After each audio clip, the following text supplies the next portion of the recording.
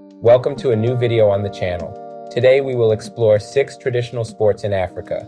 In this video I will discuss the different sports, their unique stories, the rules of each, and provide details on their distinct cultures.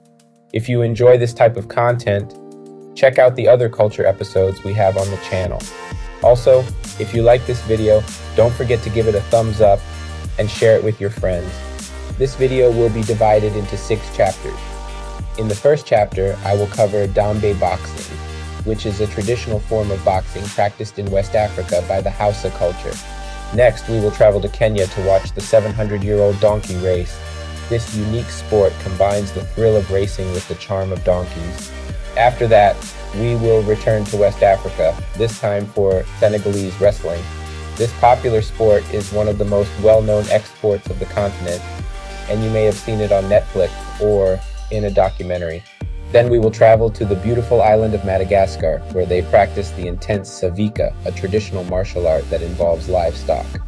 Fifth, we go to Southern Africa to explore the complex game of Dibeki, a traditional team sport played with a leather ball.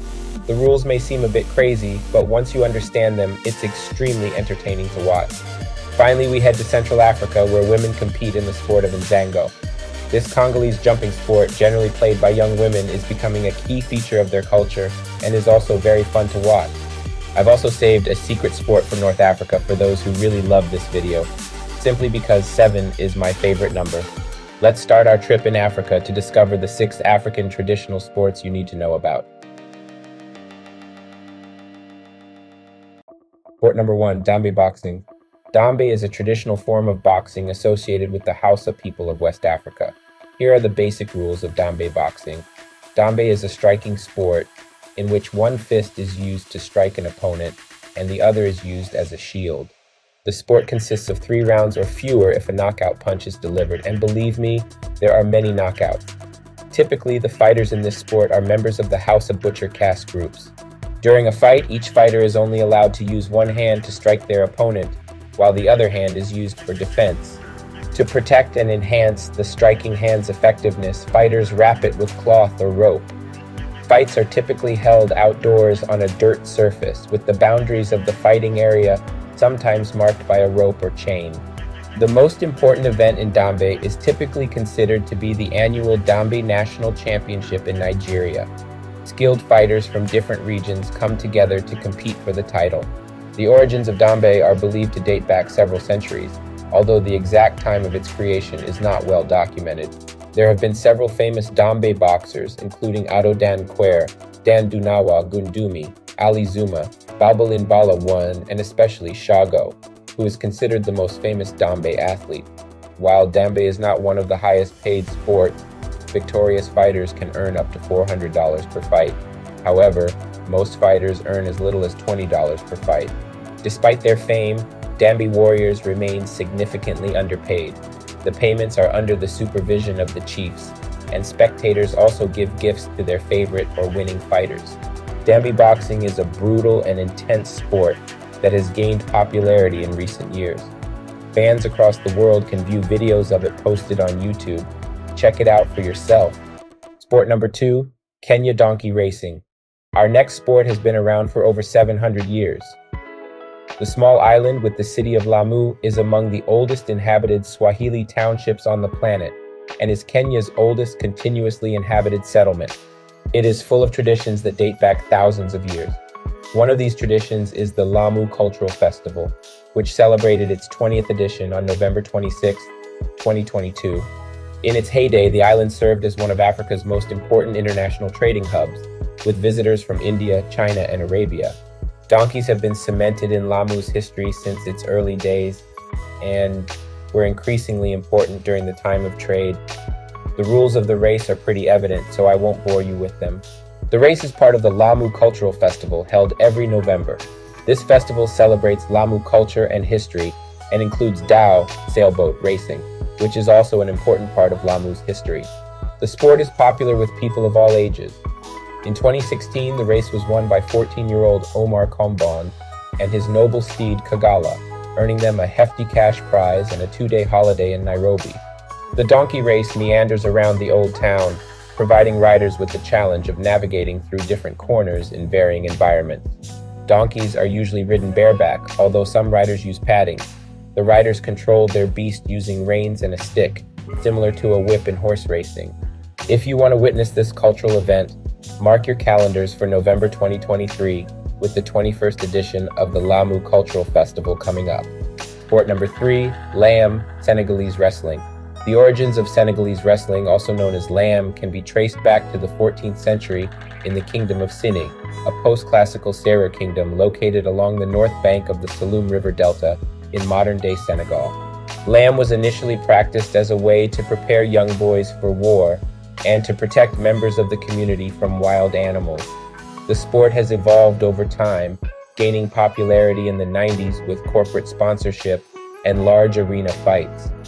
Laamb became a viable profession around the time Senegal achieved independence from France in 1960, with wrestlers receiving about $200 per fight.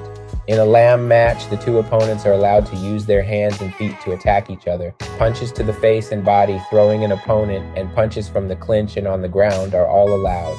The fight is over when one wrestler falls, which occurs when their head, back, or buttocks touches the floor, when they are on hands and knees, or when they are thrown out of the ring. In the sport of Senegalese wrestling, the wrestler who forces their opponent to submit or contact the ground with any body part other than their feet wins the match. This traditional sport is performed by the Serer people and is now a national sport in Senegal and parts of the Gambia. Business promoters organize the sport and offer prizes for the winners. The largest wrestling stadium in Senegal is the 20,000 capacity Arène Nationale de Lutte in Dakar. Senegalese wrestling has become so popular that TV stations have started casting popular athletes in series due to their massive popularity. Laamb is also part of a larger West African form of traditional wrestling. Some of the most famous wrestlers in Senegalese wrestling include Tyson, Mor Fadam, Manga 2, Balabé 1 and 2. These wrestlers have made their mark in the Senegalese wrestling scene and continue to inspire passions and cries of joy today. The most prestigious event in Senegalese wrestling is the Festival International de Lutte Traditionnelle in Dakar, which is hosted by the President of Senegal himself. Wrestlers from all over the world come to compete, and the event is nationally televised, adding to its prestige. Sport number 4, Savika. Savika is a traditional sport from Madagascar that involves fighting with bare hands against a zebu, clinging to the bump or the horns of the animal. While the origins of Savika are not clear, it is believed to have been practiced for centuries.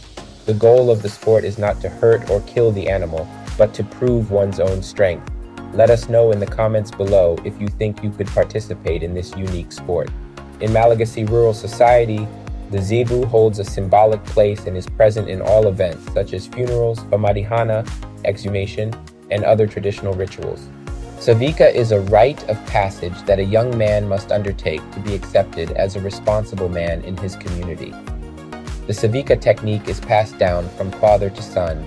The zebu is also an essential companion during fieldwork, such as trampling rice and pulling plows. The father entrusts his son with the responsibility of guarding the herd, observing the behavior of each animal, and getting to know them. On the day of his Savika ceremony, the son must prove that he is now a man, capable of assuming his responsibilities within the family and community. Currently, Savika is becoming increasingly popular and is one of the main attractions during Easter and Pentecost celebrations. Although the sport is still practiced in rural areas of Madagascar, there are occasional Savika events held throughout the country. The spiritual overseers of Savika, witch doctors, provide limited information as to where these bull wrestling rituals will take place. I invite you to research more about this sport and watch YouTube videos to learn more about it. Sport number 5, Dibeke.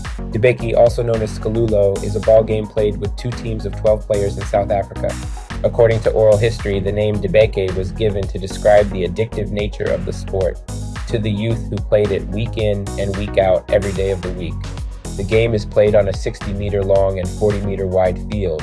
The main playing area is a strip, similar to a cricket pitch where the attackers score points. The defenders are scattered around this strip. The game is played with a size 3 leather ball for seniors and a smaller size 1 leather ball for juniors. The attackers kick the ball, and defenders can use their hands to pass the ball to each other in an effort to tag the attackers. Once the ball is in play, the game becomes a challenge for the opposition to score as many points as possible up and down the strip. The attackers, called individual attackers, must kick the ball beyond the center lines towards the attacker's box. The game is similar to baseball and cricket in that a player is out if the defenders tag them with the ball. The game has a time limit of 2 halves of 40 minutes. If the attacking team is not dismissed, the remaining players can continue attacking for the rest of the match to be declared the winners. Each player should have their letters clearly printed on the front of their shirt. Winning, the team with the highest score at the end of the game wins. Attackers are out if they fail to kick the ball beyond the center line, get hit by a defender's ball, run out of bounds, or don't make it past the defender's area after 3 attempts. Fouls, penalties. Players who incite disruptions or insults or display negative gender attitudes will receive a red card and be suspended. Obstructing another player, challenging the authority of a match official, or delaying a throw will result in a yellow card. Next time you're in South Africa, make sure to check out where you can see this amazing game. Sport number 6, Nzango. Next, we will explore Nzango, also known as Kanje, which is a women's sport in the Democratic Republic of Congo. It originated from a simple game played by primary school children and was later transformed into a sport. After being approved by ministerial decree in 2005, official rules were created and matches have been organized. Nzango is played on a pitch measuring 8 meters by 16 meters, marked with a red central stripe and 2 blue stripes on the sides. 2 teams of 17 players, including 11 players and 6 reserves, compete for 50 minutes. Nzango is a sport that may seem complicated, but is actually quite simple. The objective is to imitate the movements of your opponent as accurately as possible. Teams select a foot to attack and take turns with the rhythm of clapping and singing, which sets the pace of the competition. The referee awards points to players who place their feet, just like their opponents. Yellow and red cards are given to those who break the rules.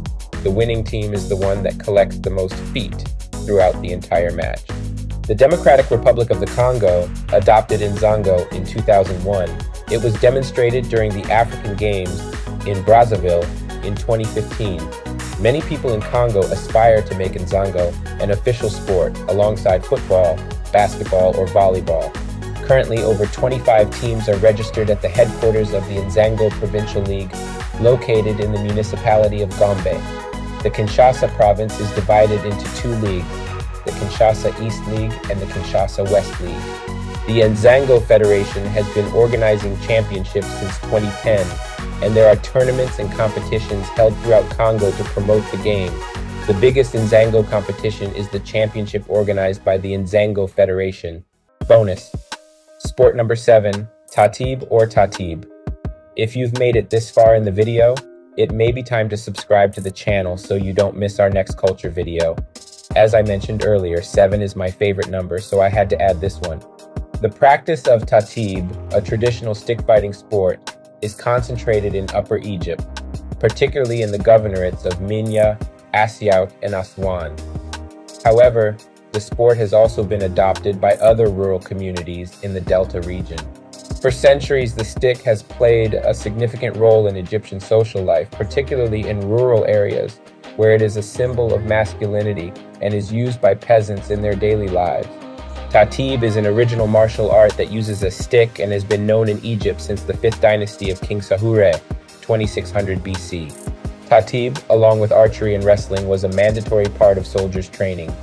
Tatib promotes values such as chivalry, strength, pride, and harmony, making it a source of entertainment, joy, and pleasure during various celebrations. Children as young as 10 learn from older individuals, starting with rules and ethics and progressing to stick and self-defense techniques and advanced Tatib skills. Respect for the Tatib tradition is emphasized alongside courage, strength, agility, and cunning. Well, that's it for this video. I hope you enjoyed it. In case you found it interesting, I have marked a website below that I think you might find fascinating. The website shares a wealth of knowledge about traditional African sports. It is worth checking out. I am passionate about African culture and intend to create more content about it in the future. Stay tuned for that. I will cover various aspects of African culture, including traditional music, food, and fashion. There is so much to explore and discover, and I am excited to share it with you all. Finally, if you like this video, please don't forget to like and share it with your friends. It helps me reach more people who are interested in learning about African culture. Thank you for your support, and I look forward to seeing you in the next one.